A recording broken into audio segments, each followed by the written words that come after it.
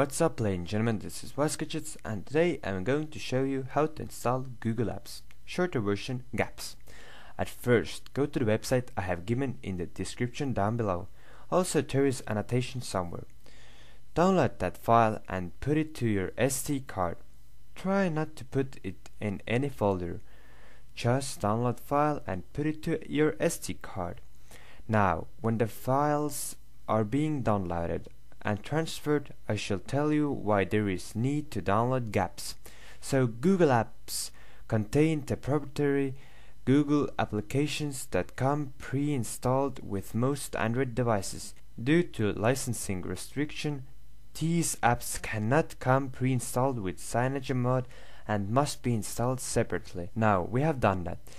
Turn off your device and go to recover mode. You can access recover mode by holding down power button and home button at the same time. Navigate in the menu using your volume keys. Go to the install zip from SD card.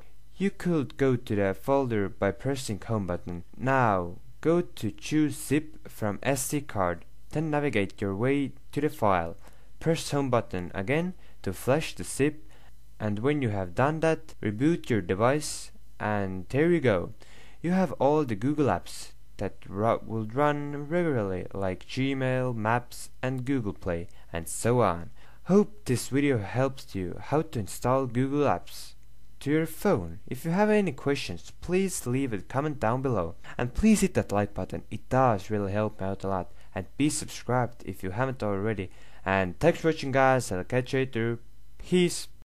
This episode was brought to you by MQR Media and the London Desk Design Studio. I want to thank them to making my website come true. Please visit it at wisegadgets.co.uk.